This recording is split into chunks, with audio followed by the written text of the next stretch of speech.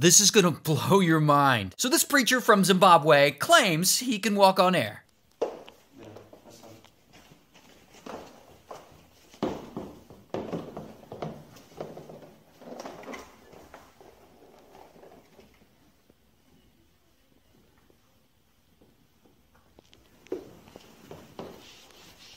Well, I'm convinced. Hail Messiah! There's definitely no other explanation for why his feet were off the ground, like people on the side holding him up. That's definitely not what happened. It's not like you can see the shadow of the door closing on his left when you slow down the footage. Just shut up and tell me where to donate my money. I mean, come on, it's not like people use religion to scam people. I mean, yes, the preacher has a nicer house than all of us, but then again, he walks on air and we don't. Case closed.